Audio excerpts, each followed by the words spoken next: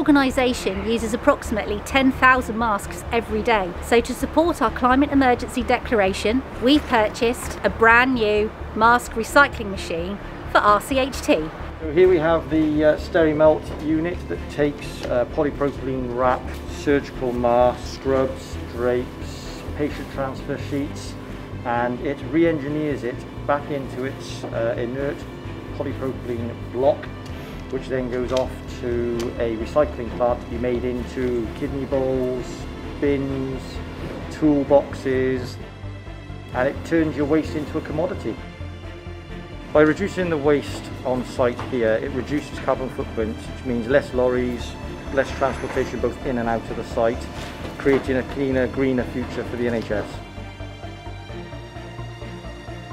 So congratulations RCHT, this is a really good innovation for Cornwall and a UK first.